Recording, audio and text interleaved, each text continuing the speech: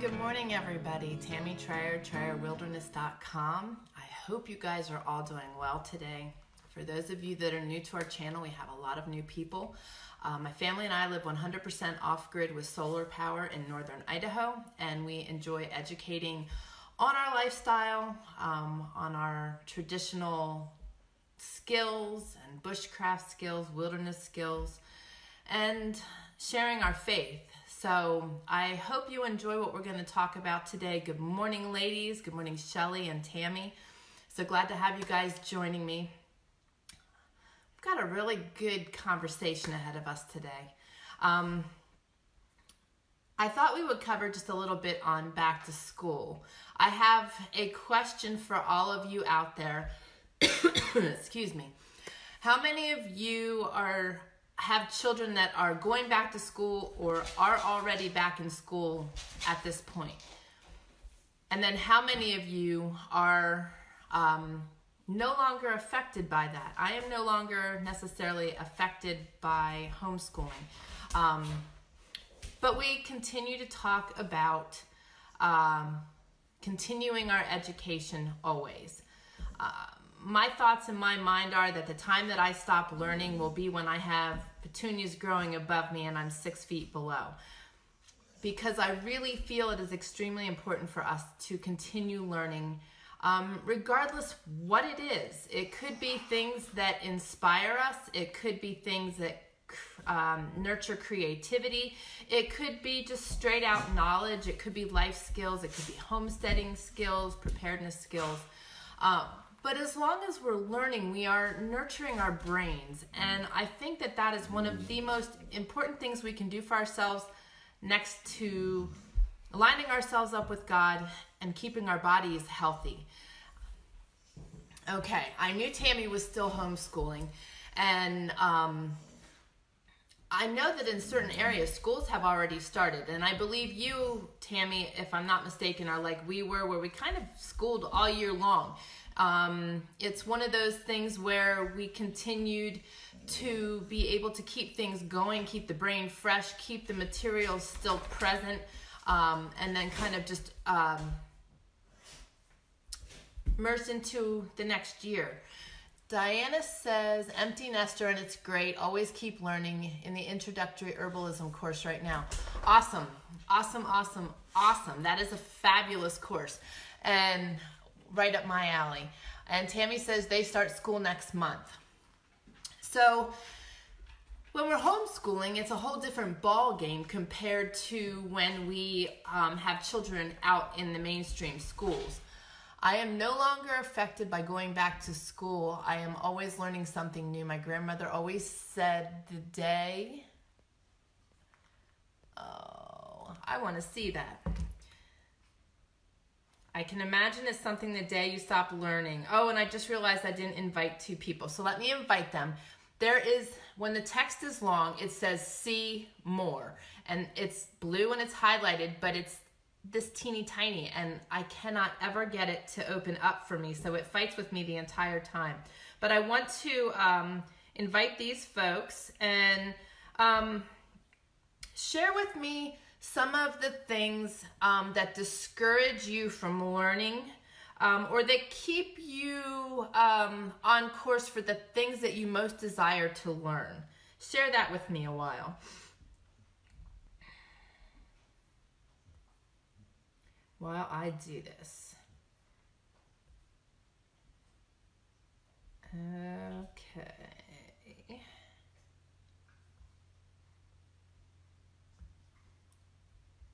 All right, that's done. Now, let me get back out of here. And actually, Grandma says, always said the day you die is the day you stop learning. Exactly, exactly, exactly. Try using a pencil eraser to click on the see more. Good thought. Now I gotta find a pencil eraser. I know where I have one. Let's see if that works, just out of curiosity. Kind of like a stylus.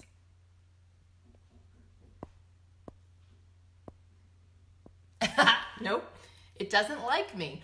It just doesn't like me. But thank you for the idea. I'll try another one, or maybe I'll get my stylus out next time so that I can do that. But today's app on Facebook is showing me the comments, so that's good. So one way or another, we'll get this done.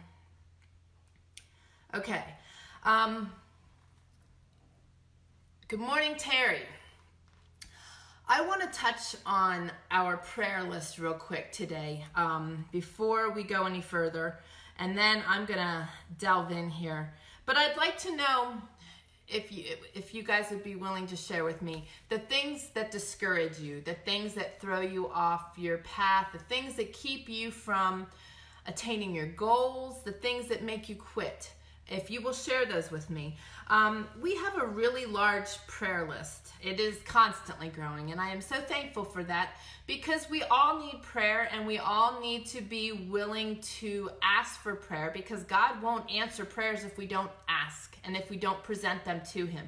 Yes, He knows all, but He's wanting a relationship with us, and He's wanting us to commune with Him. So we are told throughout the Bible that we must ask, and He will answer. Now, not all the answers are always the way we expect them to be, but He does answer our prayers. And I want to point out, first and foremost, for all of you that have been helping me pray for Kim Johnson and Martin and their family. Martin passed last week. He put on quite the fight and was certainly a miracle in many ways in the medical system. And I think that Kim and the children got their miracle in that they were able to spend those last days with him, and it wasn't sudden that he was gone. And I truly do believe that Martin was hearing what they had to say. And it certainly is not an easy time for them, but Kim is still walking in her faith and is just glorifying God. And Martin, she said her way of sharing that Martin passed was that heaven got a new recipient and a very loud voice, because Martin was very proud to be a Christian and spoke that out loud in both his actions and his words. And it's just been tremendous following her. I've grown from following her, and even now I check her page every day just to see, how I can be praying different for them. And it's just amazing, the faith walk and all the love that they're receiving. So I'd love for you guys to continue sharing the love with them and lift them in prayer.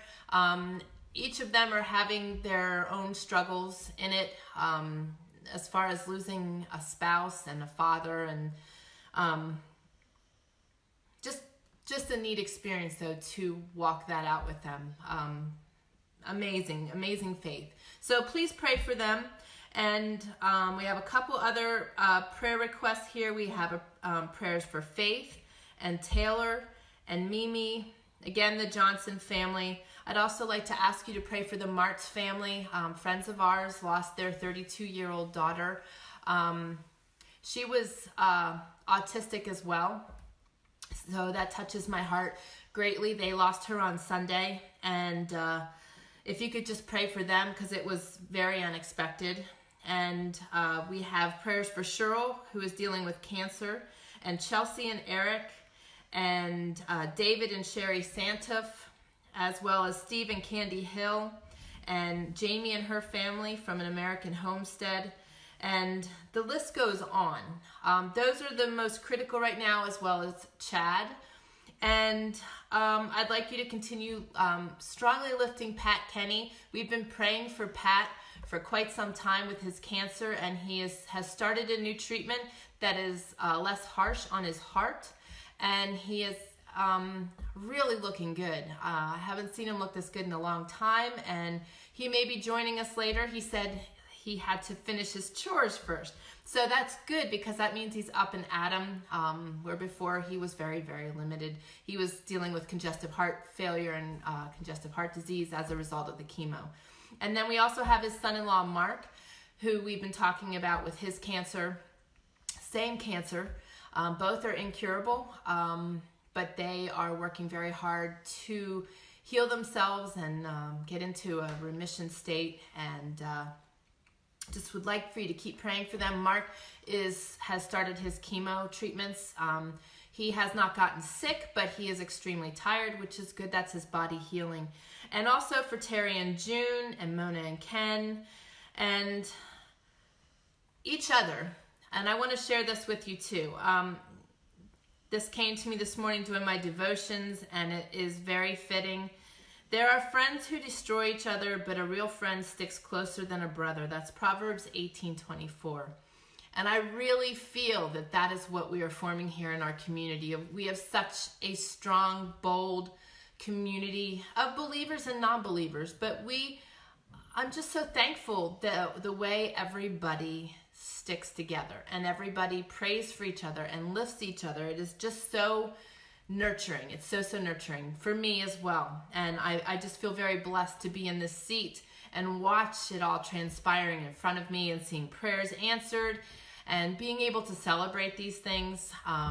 So thank you guys for being present and communicating with me and sharing this stuff with me. Okay, so let's see here what else we've got. I'm going to try to get these comments to come up on the iPad. And of course, Facebook only wants to show me the most relevant. I need to see all of them. I hate when it does that. Facebook thinks it's all knowing. Okay. Terry says, good morning, my friend. Sorry I'm late. No need to be sorry. Glad to have you. And let's see here. Whoop. There, I done it now. Had it, and now I had to switch out of here. Okay. Trying to get my Evernote out of here. There we go. And that's going to fight with me too. Okay.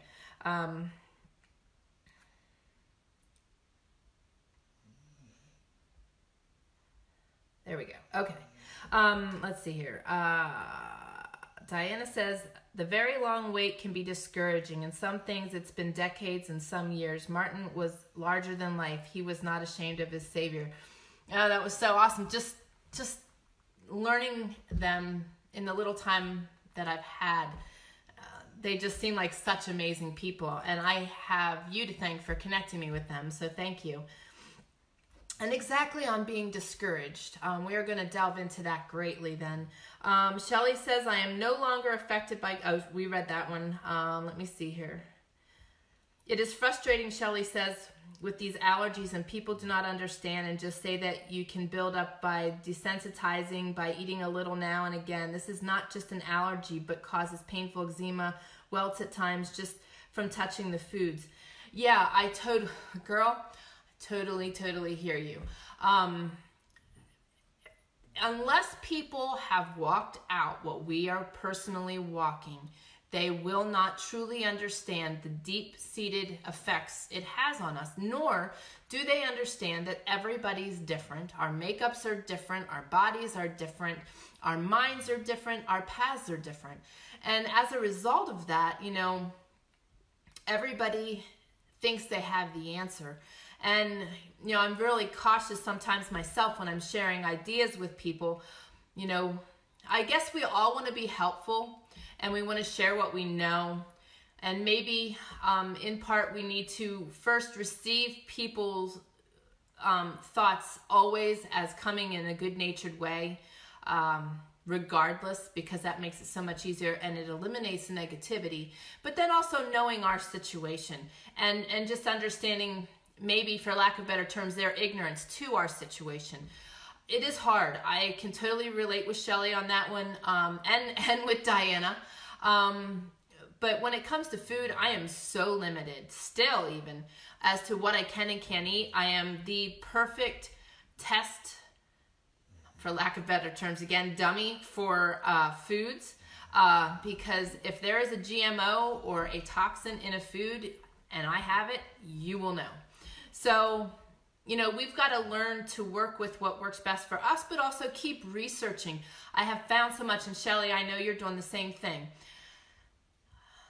God gifts us with information often. If you see something cross your Facebook feed or your email or a website pop up continuously, or, oftentimes there's reason behind it. God uses those little things to educate us, and I've found so many useful tips and tricks and things that I can do. And the thing is constantly being on that path seeking healing. but I know how discouraging and how hard that can be.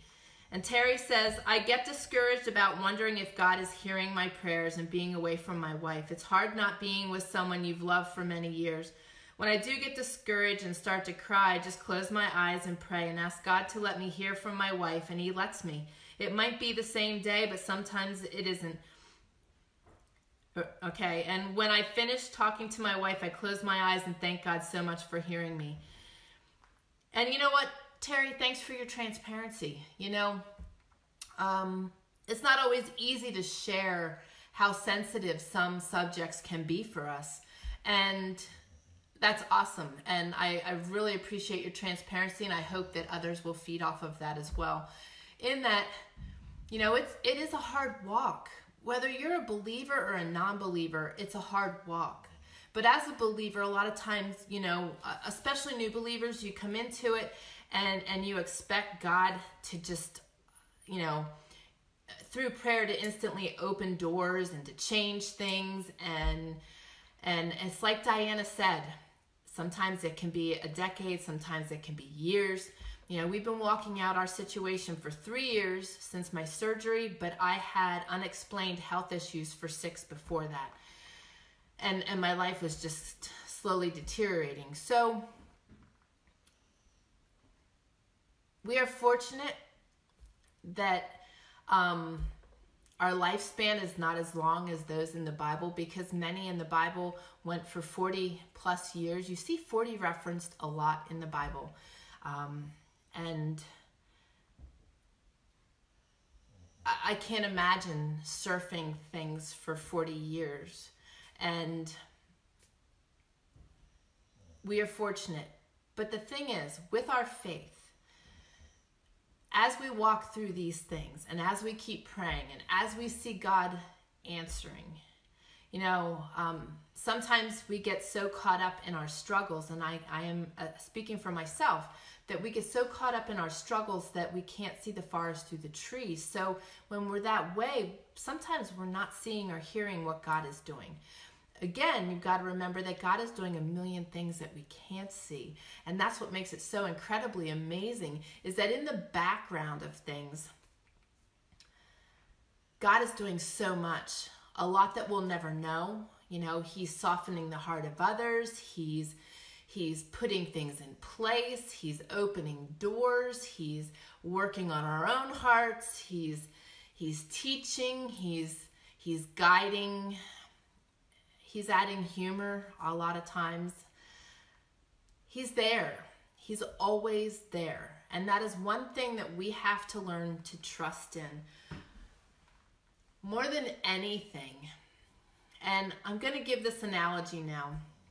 How many of you have an old t-shirt, an old sweatshirt, old pair of jeans, and they are the absolute most comfortable thing you own? Good morning, Angela.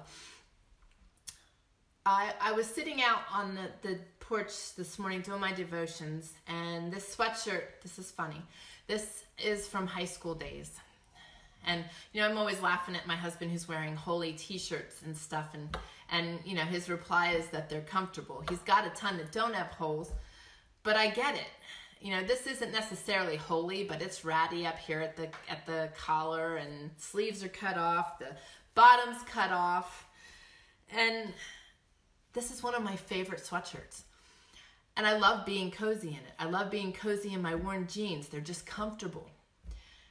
One of our biggest downfalls is that we get comfy in our situations in the bad way, in that we get comfortable in our norm of discouragement and sadness, and we don't always know how to get out of that. What I want to encourage you to do is get in your comfy clothes and reverse that, because we fall into what is normal for us. I learned this with my brain, with retraining my brain, that the brain falls into what feels normal, even though normal isn't always good and healthy. And that was my case.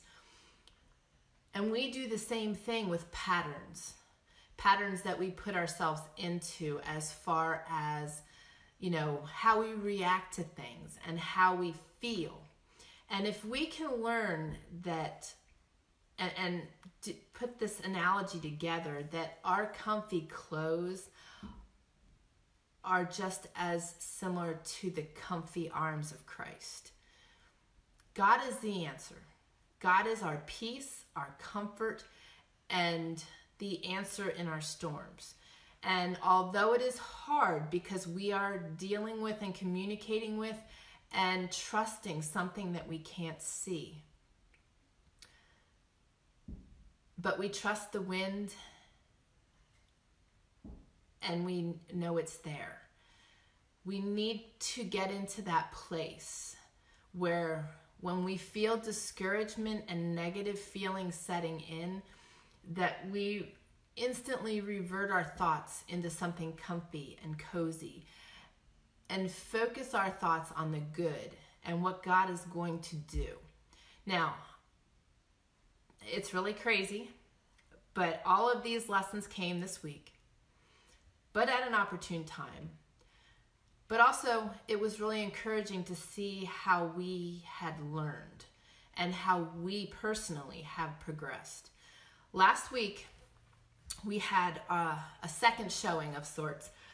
The folks from Arizona came up. Her brother had looked at our place first, and she trusted his opinion greatly, and he really felt our place was suitable for them. They came, and they seemed very excited. They were a little hard to read,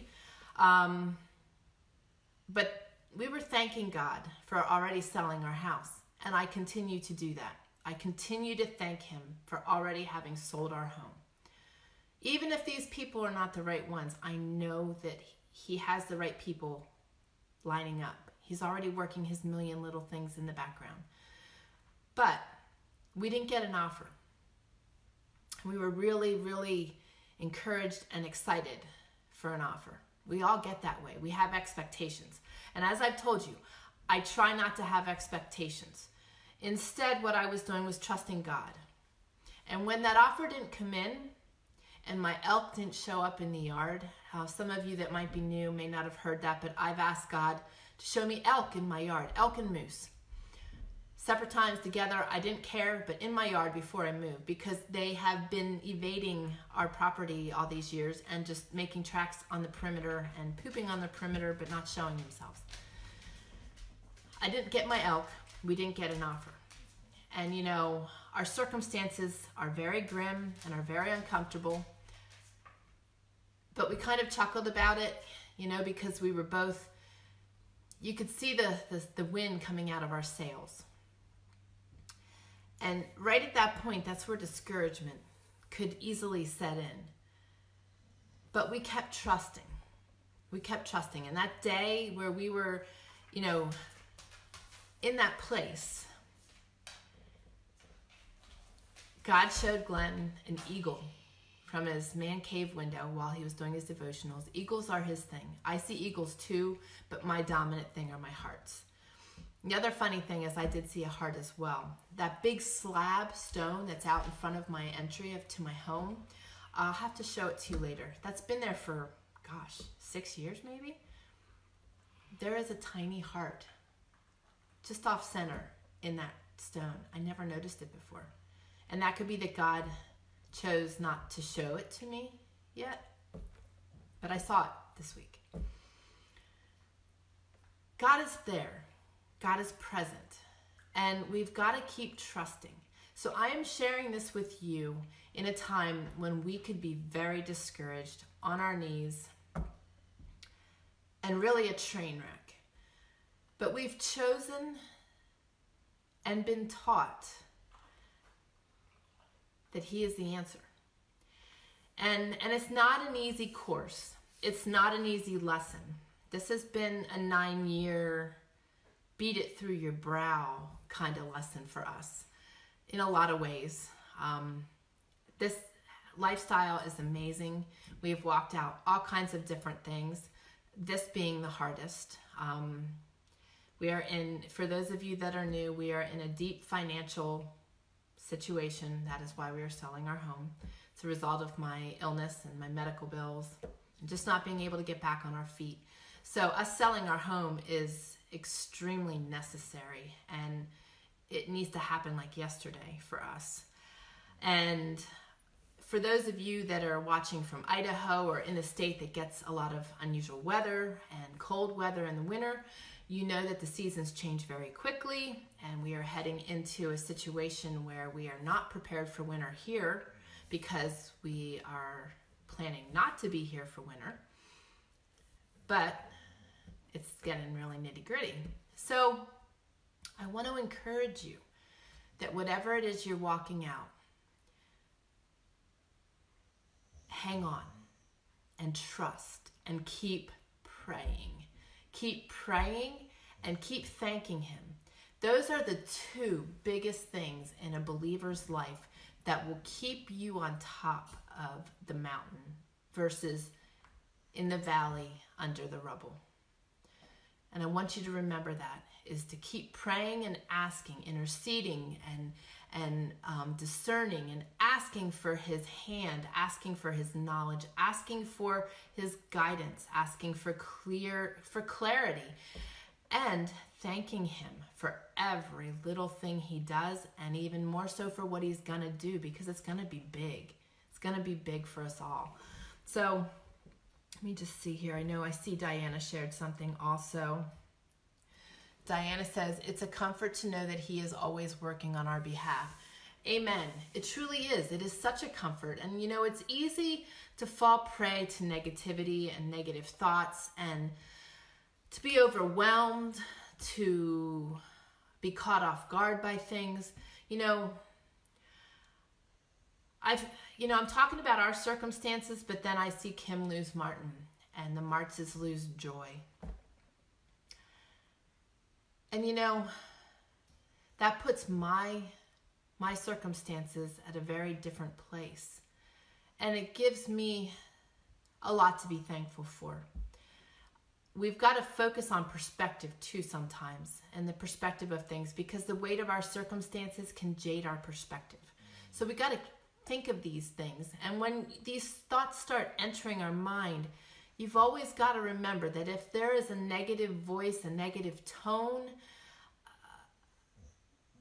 and that you're going into a negative place, those are not of God in any way, shape, or form. The enemy comes to kill, steal, and destroy. God brings life. So remember that, and remember that we have power greater than he does. And we have power over our thoughts, our feelings, our reactions, all of that. And Terry, it's been awesome walking this journey with you and to see your faith grow, all of you. And I love that in addition to us being transparent, you guys are being transparent, and that is huge. In addition to that, in weeks to come, we're going to have some other discussions in regard to that. But I just want to thank you. I want to thank you for being transparent and sharing, because, people listen to me, and I know I have a different perspective on things. I know my view is different than other people, but my view wasn't always this way. My thoughts weren't always this way. This is growth. So to see us all at different levels, to see us all being transparent, can really play a role in people that are believing there's a God, but not understanding how to communicate with him and to get to where I am, or to get to a different place. And I want it to be an exciting experience for you to get where I am, and not that you feel like somehow you are failing, somehow you are not walking it out right. That's not it. The more you walk it out, the more you grow in Christ, the more you grow in your faith, the more you grow in your abilities to cope. It's no different than survival skills. The more you practice, the better you are able to cope in survival situations. This is no different. That's why our faith-led preparedness is very broad, because in essence, it all pulls together. It all goes together. And it's just awesome.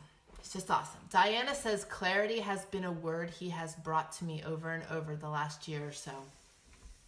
It's amazing how he teaches us. It's amazing what he teaches us. And I'm finding that in my journaling, and even looking back in the years that I haven't journaled, these last 3 years have been so amazing for me in my walk with Christ and with Jesus.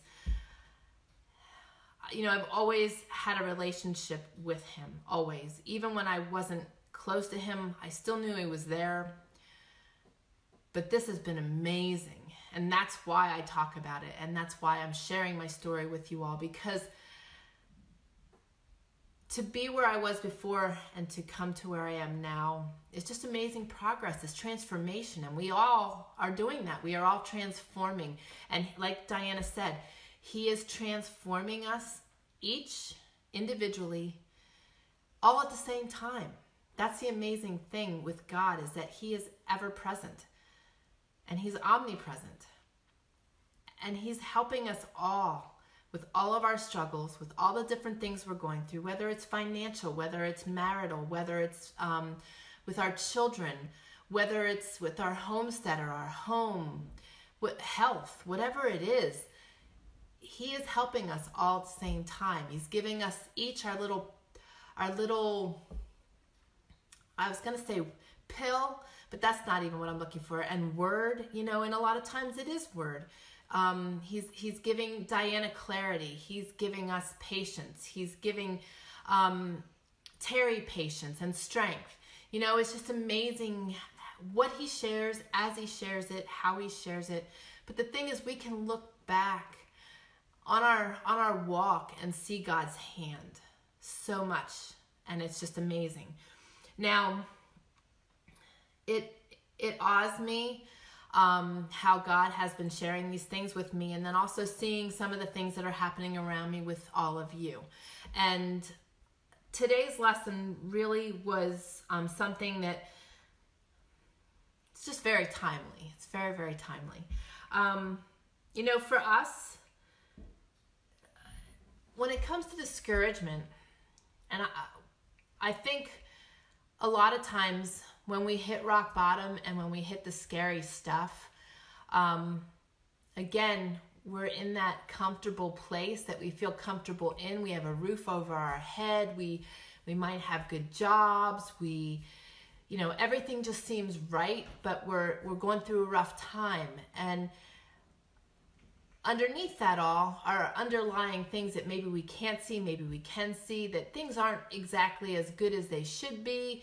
You know, with us, we're in this financial turmoil. We have extreme weights over our heads. But we're afraid to start over.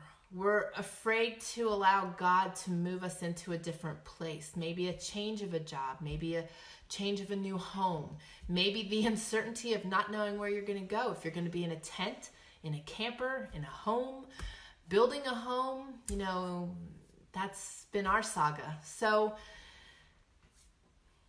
I read this and it just made me celebrate. I love reading inspirational stuff, and this was certainly inspirational to me. This is the word for you today, the devotional that we get from our church that you can also get on the app and on their website. And Proverbs 24:16 says, though the righteous fall 7 times, they rise again. So that's such an awesome promise to us, guys, that we are going to fail. We are going to fall. We are going to sin. But we are going to rise again. He just reminded me that I need to ask you guys for prayers for him too. As you can see, he's not walking as steadily as he normally would. Monday, we all got very sick of sorts. Austin and I was not well. My head felt like it was going to pop. Austin was extremely dizzy and had vertigo really bad, and enough that he was vomiting. And he went and worked, and he's working close. And I knew that he would be coming back because he was working on handrails next for this project. So he would be building the handrails like he did here. And he came back. I was in the bathroom, but something just didn't feel right to me. And he opened the door, and as he opened the door, I just had this really weird feeling. I was just coming out of the bathroom, and he made this sound, and I went down and caught him with his one leg just kind of moving funny, and tears running down his face. He was lightly hammering and completely went down to his knees, threw his back out, and has been not able to move very well since. It was one of the dumbest things that ever happened. I don't know what happened. I just bent over, swung once with the hammer, and went to swing again. It's like somebody stuck a knife right in my lower back, and I just dropped. It took me probably 5-10 minutes to get up off the ground. Luckily, there was a post right there that I could grab a hold of and pull myself up, and I don't know what happened. Stupid stuff. Who knows? Your color doesn't look real good right now. You've been standing too long. Yeah. Go lay flat.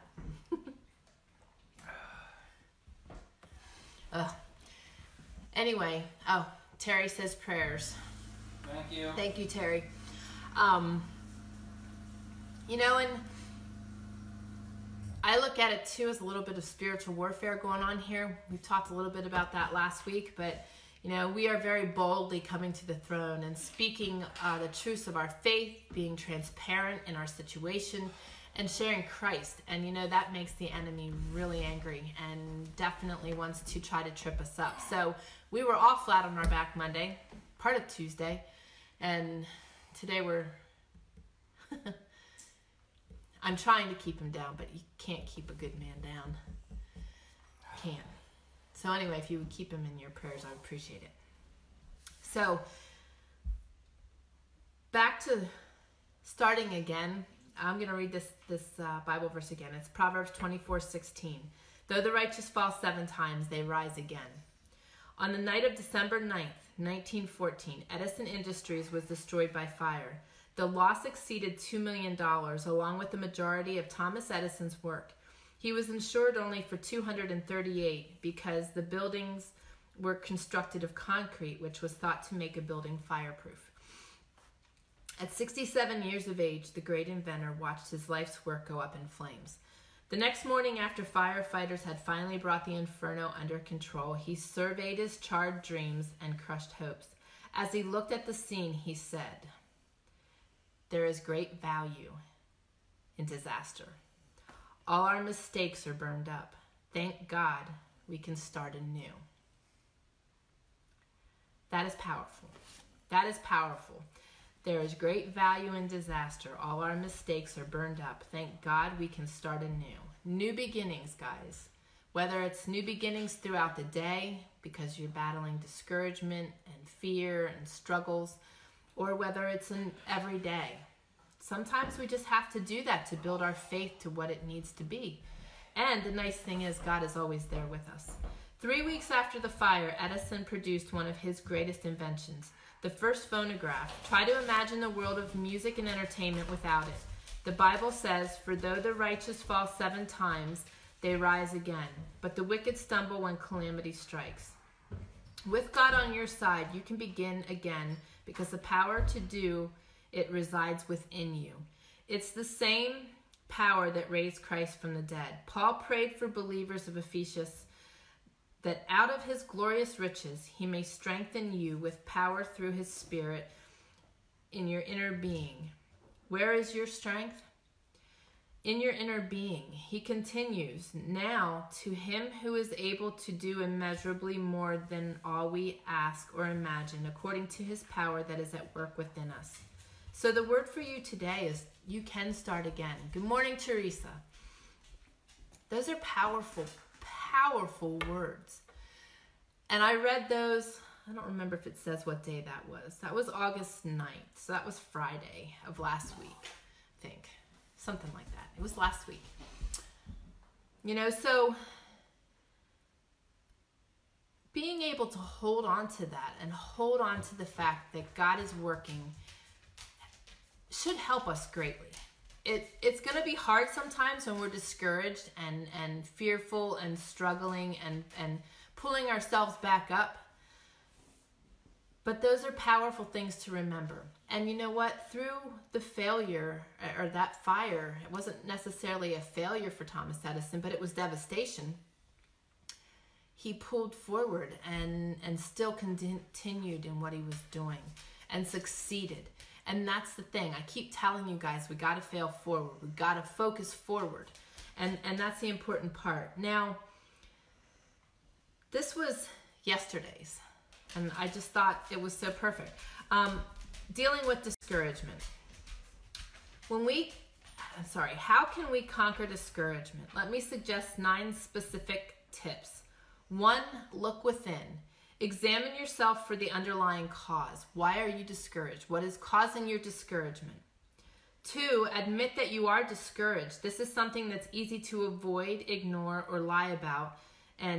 But denial doesn't help you grow. So we need to remove the pride and realize that maybe we're discouraged because something that we failed in, or maybe we're discouraged because of something we said that may not have been the nicest.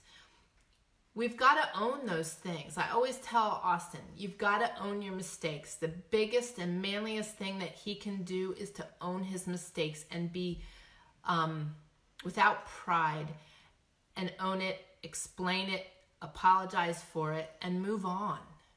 Move forward. 3 is identify precisely what you are discouraged about. Name it and then face it. You know, when we speak those things, write those things in our journal, you know, it makes them more real. It makes the mountain present. So now we've got to climb over it. And remember, there's a million ways to get over that mountain. You may need to go around it and keep going till you get to the top. There might be a straight shot up the mountain, but we got to work at it. 4, recall the nature of the discouragement. Disappointments will come and go, but discouragement is a response, and we can respond in other ways. So like I said, I'm looking out the window the other morning, getting my coffee. I'm not seeing my elk. We didn't get an offer, and the enemy was sitting on my shoulder and trying to put negativity in my head. It's like, no, God's already sold it. God's already sold my house, and I'm thanking him for it. You know, we need to put ourselves in that different place. 5 is begin meditating frequently on scripture. God's truth can help you accurately evaluate what you feel. It's very true. We listen to Joe McGee from time to time, and you know, that is how he battles the enemy, is by repeating Bible verses, because those are the truth. Those are concrete truths. And the word of the Bible, they are life, they are light, and light always covers darkness. So by meditating on that, we can make a huge difference and push the enemy aside and be stronger than the place he's trying to take us to, into that weakness. 6, take your area of discouragement to God in prayer. Ask him to reveal what he wants to teach you in this area of your life. And that's like Dianna. You know, God's been sharing with her clarity. And, you know, Terry has been seeking God and finding him and meeting him and seeing the answers to prayer. So, you know, taking that to prayer and speaking to God and communing with God is what we are called to do. The more we do that, the more peace, joy, and comfort we find. 7, focus on the Lord, not your situation. Amen. Amen. Ask him to help you to see this disappointment and its lessons from his perspective.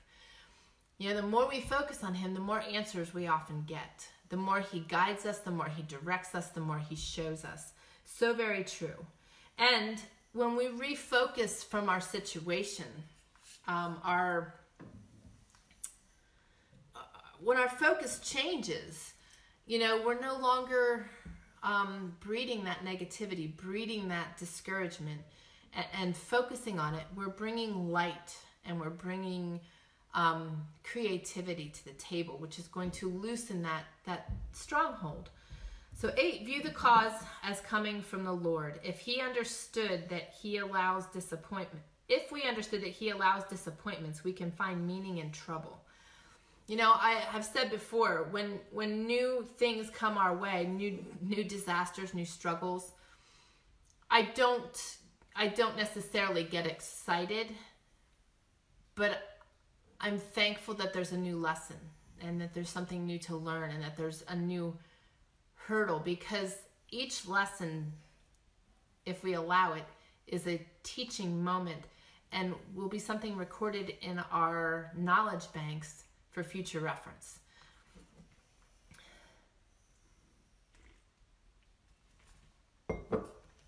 9, we need to confess 3 things.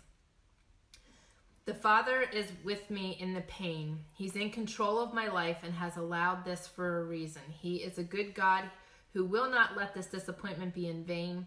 Try speaking these truths out loud. You know, the enemy brings the negativity into our lives. God may allow it for growth. God may allow it because we're not reaching out to him and asking otherwise. So, you know, we need to really look at that and ask him to help us to see this disappointment as, Discouragement may sound harmless enough, but don't underestimate its power. By keeping watch, you can avoid its deadly trap. So write down these 9 steps on an index card and then review the list whenever disappointment starts to consume your thinking. I'll share those later in the comments, so you can save them if you like. Now, this was today's. External causes of discouragement. Whether in the workplace or elsewhere, discouragement can hit from many angles, depleting energy and productivity. To lessen its paralyzing effect, wise believers learn to detect its sources and its symptoms. So let's examine some external causes. By the way, what are the things that cause you guys discouragement? What are things, if you're willing to right now, if you haven't already shared, what are some things that are causing you discouragement right now? How do you cope with discouragement? What are some things you do? So while I read this, you know, feel free to share those things. All right, so unresolved disappointments. This could be letdowns caused by our own failed expectations or someone else's. Expectations are really a negative, in my opinion. They set us up for failure. If we have too high of expectations and things don't go our way, right there it is, you have disappointments. Where when you head into things and don't have expectations, it's always a sweet experience, in my opinion. I've learned to disengage from expectation. I had high hopes last week, and I had great trust in God, and I still do. And some people will be like, well, you had such high hopes and you had trust in him and you had faith in him, but he didn't follow through. No, not yet. His timing is better than mine. I don't know what he has planned. I don't know what's ahead. He knows. He's ever knowing. So his timing is going to be perfect, and I'm trusting in that. So constant criticism. Frequent put-downs can make us think, what's wrong with me? Yet, unless God reveals truth in such a comment, learn to let them go. The feeling that no one's listening. This can leave us with a sense of rejection. The thing is, though, we have God to speak to, and he is ever hearing. Even though we feel that he may not be there or present, if we trust in that and we know that he's always listening, there is somebody listening. A sense we aren't appreciated after doing our best. We at times get so tied to our work that someone's failure to acknowledge our efforts can feel like a personal rebuff.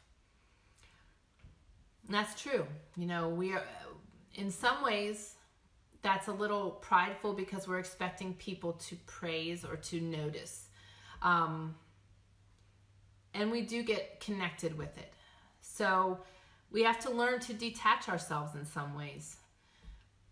Bad working conditions. This can be hard. Many believers enjoy what they do, but pick up on coworkers' cruelty, bitterness, or refusal to recognize their investment of time, energy, or creativity. This can make it extremely difficult to get motivated about going to work each day. And that is very true. It can be really hard to be in environments that are constantly negative. I can't anymore. I feel so blessed to be self-employed, because if I had to be in an environment like that, it's very draining. It's very discouraging, and it is that. So we've got options there. You know, we can learn to, you know, feel sorry for them in their circumstances, because obviously they're in need of God's love. Or, you know, we can always move on and find something that gives us greater pleasure. But it's something that we can ponder and possibly find a solution for. Lacking opportunities to shine. A job that doesn't make the best use of one's gifts and abilities can wear a person down.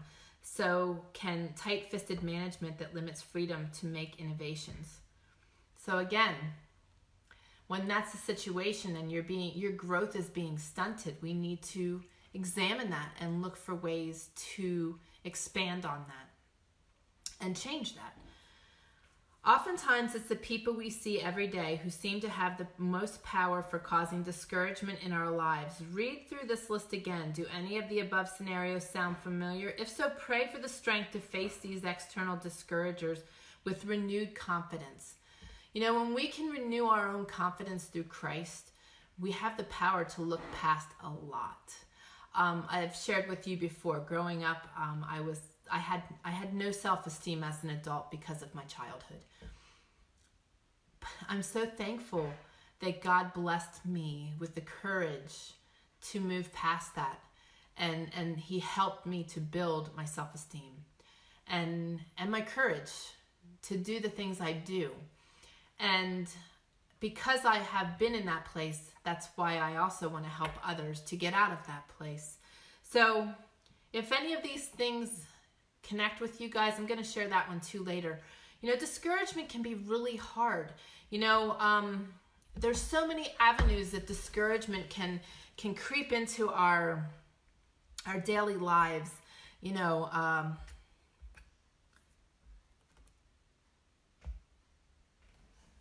with our health, searching for jobs, our marital situations, our financial situations, waking up and not feeling well and having a lot to do. There's just so many easy ways for the enemy to just seep right in there.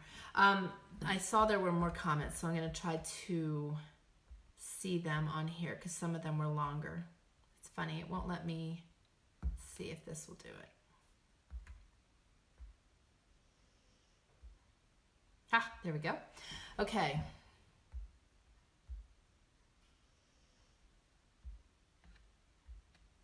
All right, let's see here.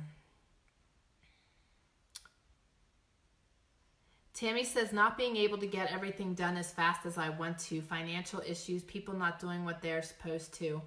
Yeah, it's hard. It's definitely very hard because there's so many outside influences to our circumstances and our lives on a regular, very regular basis. Let me see here. I know there were others that were shared here. Let me just see. Shelley says, my health preventing me from having a life. I understand that too, sister, and that will change. That will certainly change.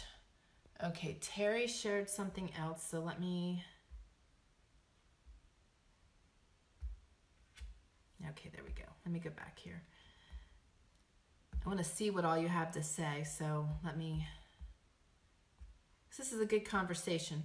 All right. There we go. Terry says, I feel discouraged sometimes when I ask God to let me hear Him, but I don't, or at least I don't think I do. I ask Him for forgiveness for sounding like I'm rushing Him to bring us together, but I also thank Him for the pain and tears and for my marriage and wife. I tell Him I'm not giving up on Him or my wife and our marriage. Awesome. And you know, it's hard. I spent a long time, Terry, wanting to hear God's voice, wanting to see God speaking to me. I remember being on the farm in Pennsylvania and just seeking that so strongly. So when you shared a lot of this with me, it takes me back there. I wanted that so bad. I wanted to know what God wanted of my life. I wanted to know what God wanted me to do. I wanted to know, you know, that I was pleasing Him. And I just wanted that relationship so bad. I heard people saying how He would talk to them or speak to them or show them things, and I was so hungry for that. So I totally get your hunger for that, and it will come. The thing is, what I find is when I'm doing my devotions and I'm seeking certain things, certain thoughts come to my head, and I know that's Him implanting those thoughts. There have been times where what I was seeking was direction, and all of a sudden this flood of thoughts just came to me, and they were wholesome thoughts, so I knew they were from Him. And I had to start writing everything down. It was coming at me so fast. So I think that was one of the starts of things. I know he always, excuse me, shows me the signs in the woods when I'm out. I see hearts everywhere. I feel his presence. When I was at the lake last week, I think that was last week, it was just crazy to feel him kind of like enveloping me or just wrapping his arms around me. And I felt that so often when I was healing. You know, and sometimes as we walk through these things, Terry, it takes us getting to our knees for him to bring us back and envelope us.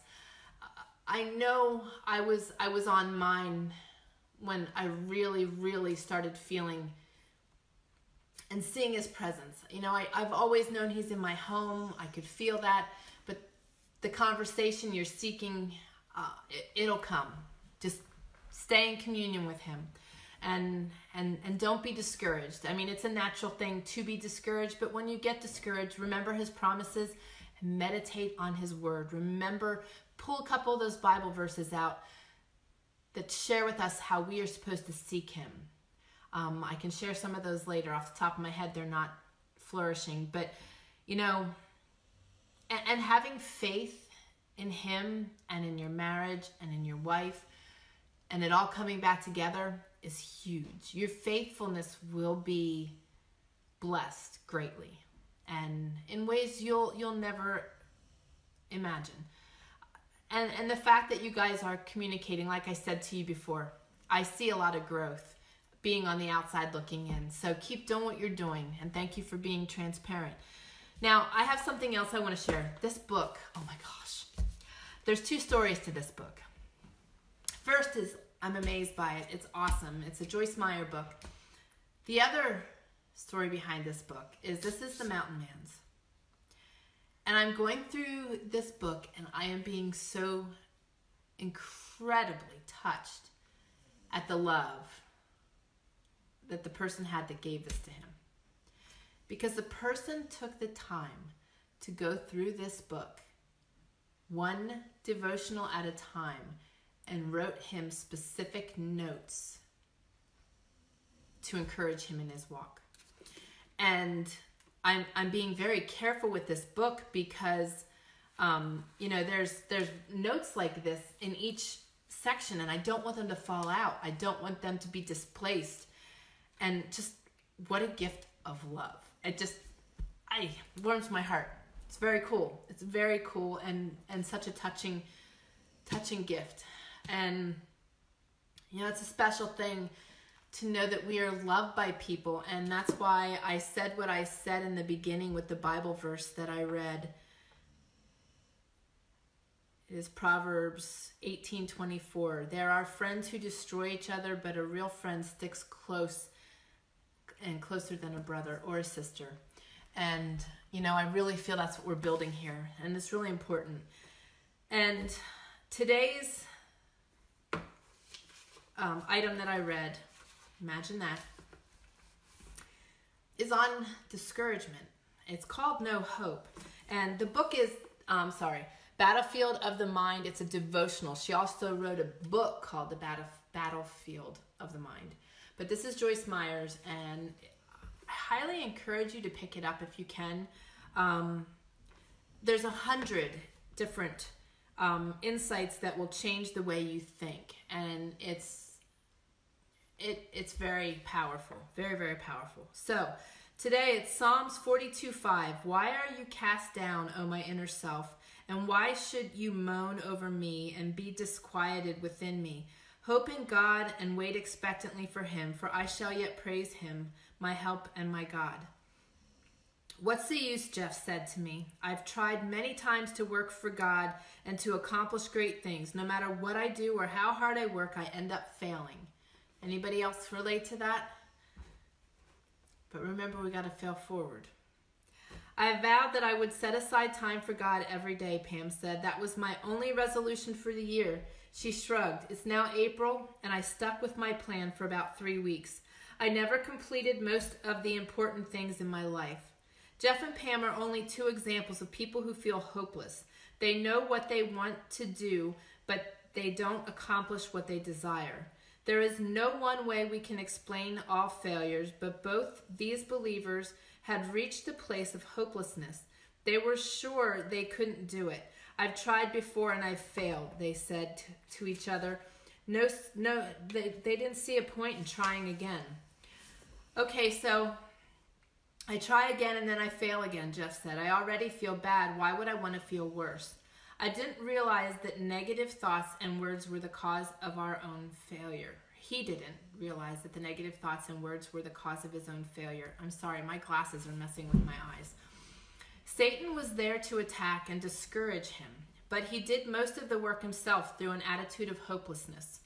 I end up failing. Those were Pam's words. I never complete most of the important things in my life, is the way she said it. By their own words, Jeff and Pam had prepared themselves to fail, and their words weren't the only thing that doomed them. It was the thoughts behind words. Discouragement destroys hope. Failure easily leads to more failure. And once we allow our minds to say, this is the way it will always be, the devil has won a victory over us.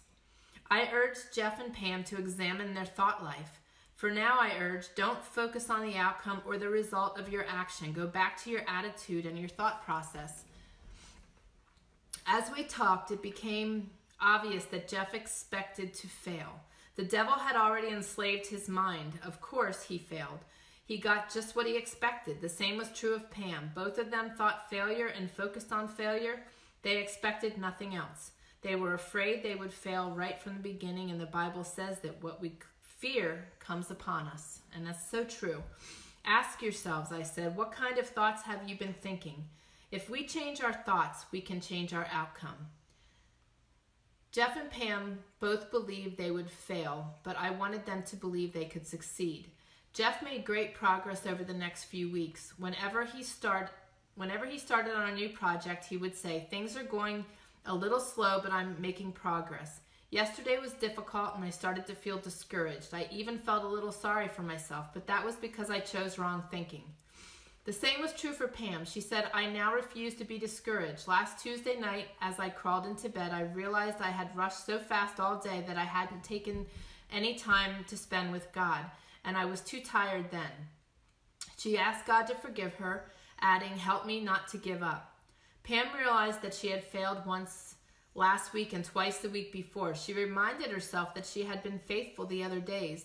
That gave her hope. It's not 100% victory, but it's a lot better than zero. Both Jeff and Pam finally realized the powerful truth, and we need to understand it too. Jesus does not condemn us. We condemn ourselves. And that's also through the help of the enemy. But if we start paying attention, as I've talked about all year, those voices in our head, those negative things that pop, we have the ability to change that. We allow discouraging, disheartening thoughts to fill our minds. Now we need to be aware that we can push those thoughts aside and say, with your help, Lord Jesus, I can make it. And it's so true, guys. It's so incredibly true. We have the power to do that. And it is so easy to get discouraged and feel hopelessness seep in. But when we trust in God and listen to what's going on in our minds and redirect them as quickly as we can pull ourselves out of those places. And you know as well as I do, there are those days that sometimes from start to finish, it's just difficult. And with us not feeling well, that was the case. It was really hard. We were just down and out. But you got to progress and you got to want something better and you got to seek it. So it's okay to be discouraged. It's okay to feel hopeless. It's okay to have those feelings, but realize they're there and redirect them. We have the ability to get ourselves from negative places to positive places. It just takes courage, practice, and faith. Good morning, Miss Joni. I'm so glad to have you joining me. So at the bottom of this, it does say, Lord Jesus, with your help, I can make it. With your help, I won't be discouraged and feel hopeless. With your help, I can defeat every wrong thought the devil slips into my mind. Thank you for victory. Amen. So again, I highly recommend this book. I have been greatly enjoying this book. And as you can see, I delve into a lot of things. I kind of let God guide me into what I'm doing and where I am directed. And, you know, as far as being able to follow through, we've talked about this before. But one of my goals was to journal and journal faithfully and have that become a habit. And I have successfully done that, and I'm finding great pleasure in that now too. I don't know if you can see that, but I have started making it a point to also envelope my creativity into my journal every day, and to be able to do different things, and that creativity is inspiring so much in me. And I want to share this with you. That's part why I wanted to talk about going back to school as well, especially for homeschoolers, because there's some great things, but also for kids that are in school. If you've got children that have, or you have creativity that's untapped, and you have art skills, I love to draw. I can't always get the perspective right on all things, and I'd really like to perfect that. And there is a place called Skillshare. You can find it and get 2 months free through our link by going to TrayerWilderness.com/Skillshare. I will add that in the links below then. I did not do that. But I started that 2 days ago, and there is a fabulous art class on there. And just in the first 2 classes, I already learned so much just from his tips. The guy's name is Brent Eviston, and I have such a desire to do pencil work and charcoal art, watercolor work, and I love to do black ink. And I've been saving shoulder bones from the animals out here. Elk shoulder bones are like massive, and I have deer ones as well. And I think we have the moose ones too, as a matter of fact. But what I would like to do is do black ink scenes on these sun whitened bones.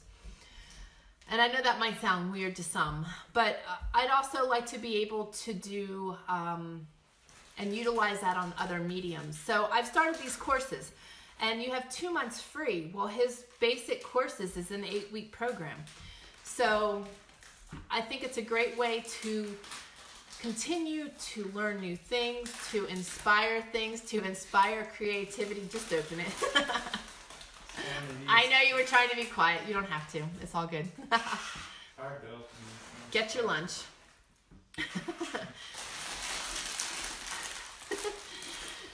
So I wanted to share that with you guys today. Take part in that, and keep in mind that it's not just art classes. There are thousands upon thousands of classes in there, and I didn't look to see if there are decluttering classes, but I have to imagine there are.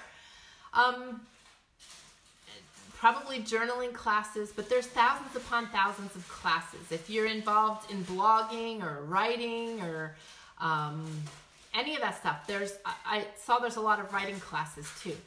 So you can fine-tune video classes. If you have children that want to get into doing video, there's animation classes I saw. There's also photography classes. So there's all kinds of inspiring classes on here. And like I said, using our link, TrayerWilderness.com/Skillshare, SKILLSHARE, you can sign up for 2 months free. Check it out, because it's always good to inspire. Like if our children are really good at drawing or photography or something at a young age, tap into it. I mean, I just feel that the younger we learn these things, the more we can roll with these things and increase our knowledge and turn it into something. You know, I just see so many, especially in our small town where our seasons are, our businesses and our industry is seasonal. It makes it hard for young kids to get a job, and also to also maybe feed on their area of expertise. When you live in a small town, not everything is there. But they can create it there. They can create the business. They can tap into it. Learning these skills gives them something to fall back on. And it's not just our children. I want to see you guys expanding your knowledge and doing things you've always desired to do. Being able to create creativity and inspiration in ourselves and joy is really, really huge. And I love sitting and drawing. And the beautiful thing is I have got such an amazing environment. And this is the kind of stuff I love to draw. I am very outdoor based. I am a very outdoorsy girl. So the outdoor fascinates me and intrigues me. And that is exactly what I would love to tap into. So I encourage you guys, and see, what I'm doing is, instead of being discouraged by my situation, I'm redirecting my thoughts. And that's exactly what I did Monday when I'm sitting on the couch feeling absolutely lousy and feeling like my head was going to pop. I chose to put my work aside that I wasn't being very productive with because my head was just throbbing, to try to do something creative. And following his lessons were very easy. And some of the things he shared really opened my eyes to the ease of being able to do some of the things that I never considered. And being able to doodle in my journal has been opening my eyes to not needing to be perfect. Tammy mentioned this a couple weeks ago, or last week, you know, that she's a perfectionist. The mountain man's a perfectionist. I'm a perfectionist. And sometimes our efforts in being a perfectionist can keep us from pursuing things because we are expecting them to be perfect. I wasn't doodling in my journal because I was afraid they wouldn't be perfect, and I didn't want to ruin my journal with imperfection. And then I thought about that. How silly and stupid is that? What a great way to show my growth in my doodling and in my work, and being able to create different things and create new inspirations. And also the freedom of not being perfect created the opportunity for me to do more. So we are holding ourselves back in a lot of ways. And discouragement is something that sets in very easily. I see it so much in my interactions with people and in their situations and their first reactions to things. And like I said, guys, our walk out here has changed us. And that's another quote that I saw last week, that, you know, as we walk through our journeys and our struggles and life, we come out the other side being different people. And that's a good thing if we allow it to nurture us and not go the opposite direction, because it could go one of two ways. We could be very different in a positive light, or we could have allowed us to be consumed by our situation. And I don't want that for you guys. So that's why every week I am encouraging you guys to step it up, to do something. And I'm covering topics that I feel we all live through on a daily basis. And if not a daily basis, a very regular basis. You know, discouragement, hopelessness, negativity, those are things that creep in all the time. So I just want to encourage you guys to do things that inspire you, to do things that you've been always dying to do. You know, some things have a cost value to them, and maybe you can't do them right now. But I know if you are like me, you have a zillion million things that you could do that don't cost anything if you just don't worry about the perfect timing of things. The other week I talked about how people have special things and they save them for special occasions, and then they never use them anyway. It's kind of silly. You can't take them with you. So use them and do these things. And even if it's not perfect, perfect it. So those are my things for you that I want to share with you. And if you do have children going back to school, I know that can be a mixed emotional thing where, you know, on one hand, you know, your summer's over and you miss enjoying spending close-knit time with them. At the same time, it's nice to see them go to the next grade, go out and grow, and also maybe you get some of your free time back. So perfect example of perfect time to get involved in doing something new for yourself, which we will be talking more about. Let's see, today is the 13th, so next Wednesday I will have something to share with you in that regard as well. So guys, I really appreciate you taking the time to spend with me. Summertime is a busy time, it's a crunch time, so when you are here with me or you watch it at the replay, I know that you are giving up valuable you time, so thank you. And I'm hoping that it's valuable for you. Also, as we end, I would love for you, both watching the live and the replay, that if there are topics you would like me to cover, if there's things you're going through, if there's homesteading or off-grid topics, preparedness, wilderness survival, natural health stuff that you would like me to cover, other types of direction in our faith and biblically, and some things that you might be going through that you need guidance on, you can either private message me or you can share them in the comments below, but your feedback feeds me and helps me to know what your needs are. So take some time and do that.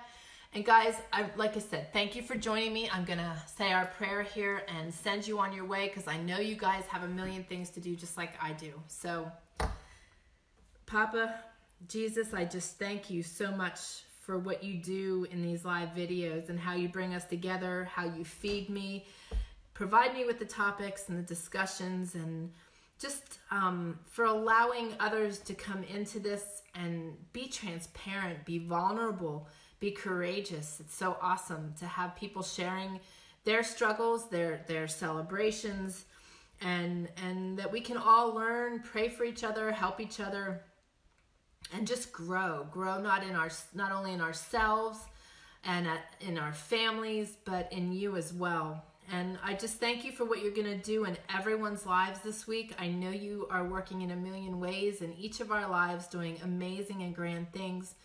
And I just ask that you wrap your loving arms around everyone watching now and the replay, and just let them feel your presence. Let them see your hand in things. Let them hear your voice, whether it's through their quiet time that they hear your message spoken in their heads, or ideas are popped, or things are shown to them. Someone shares something with them that was greatly needed, that they're led in the right direction, that they know that you are present and that you love them more than anyone on this planet.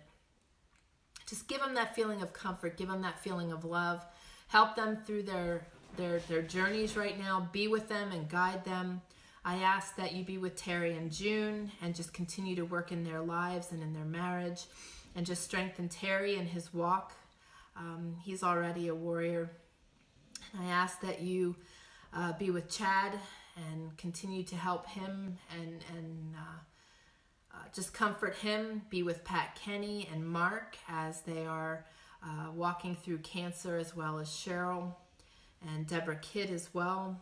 And I just ask that you be with everyone on our prayer list. Be with Kim Johnson. Continue to allow her light to shine, and be with her children. Be with the Martzes and just help them as they process this loss of joy. And Lord, just thank you for what you're going to do for each of us. Whether we have to walk it out for 40 years, whether we have to walk it out for a decade, whether we have to walk it out for 5 years, 3 years, or a month. Whatever our struggles are that we are going through, I know that you have purpose in them. There's always purpose in everything that we go through. So just give everybody the courage to walk it out and to be strong in their faith. And when they hear these negative voices of hopelessness and discouragement and negativity, that they instantly realize where it's coming from and redirect themselves and refocus their lives and their days and regroup. Every day we have the opportunity for new beginnings, whether it's multiple times a day or each day, whatever we need. We all have different needs. But just remember that is there. And I just thank you for what you're going to do for all of us. And we ask this in your holy and precious name of Jesus. Amen. Okay. Thank you, Terry. I appreciate that, for sharing that you are looking for natural health information.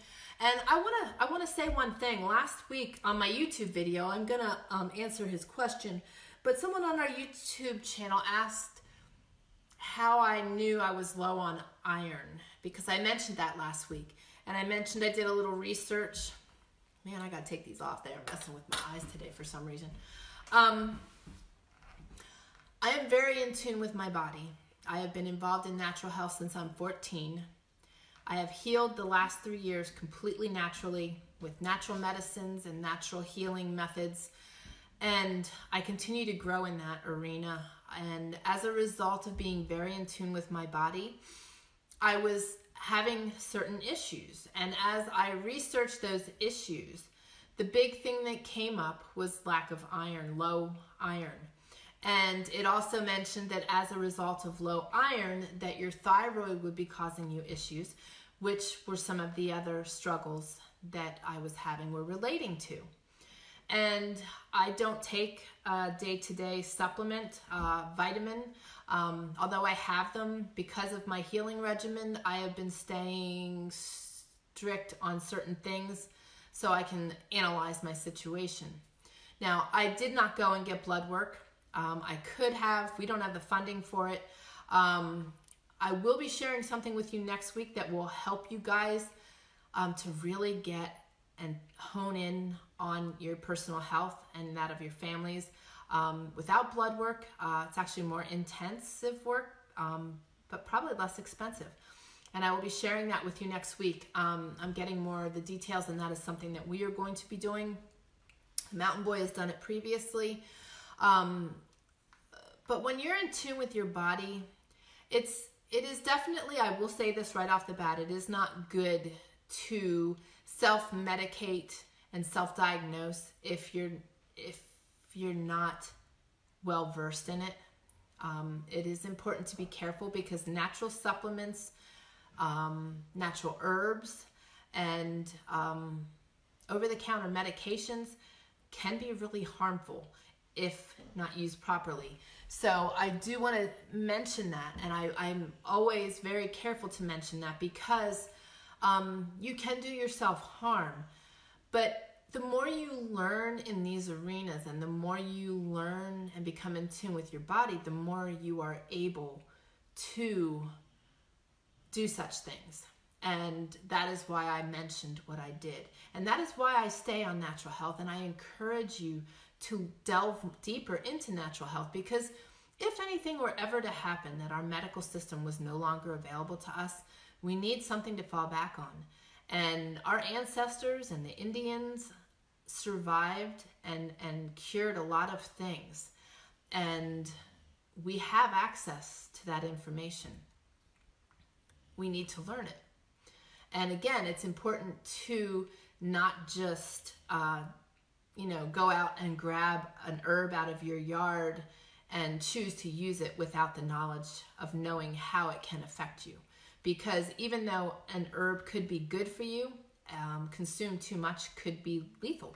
So it is important, but you got to learn and you got to know good resources, and that's what I'm going to teach you. So I did want to touch on that because he did ask how I knew that. I did not go to get a blood work, but I am very in tune with my body, and I am very aware of changes in my body. I was losing hair. My nails were getting very brittle.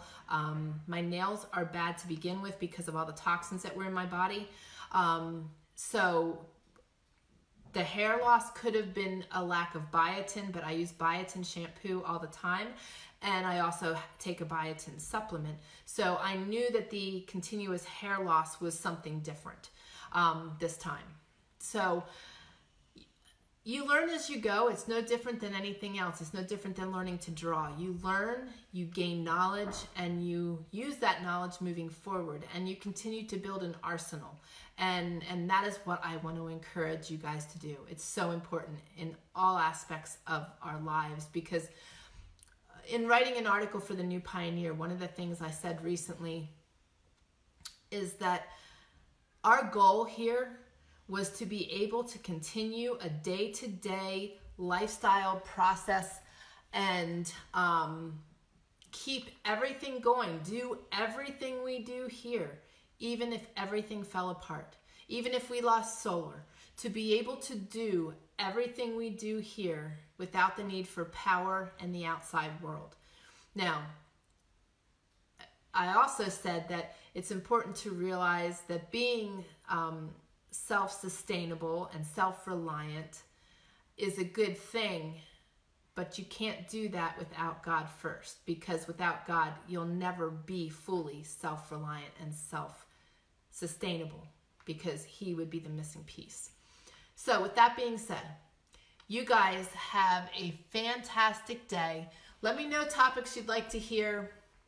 Thank you for joining me, for your transparency, for your comments, and just for your love. You guys have no idea how much you help us carry through and feel that what we are doing is definitely a God-given thing and that we are doing it for Him. We give Him all the glory, but we thank you for fueling our fire in our weakness. So thank you.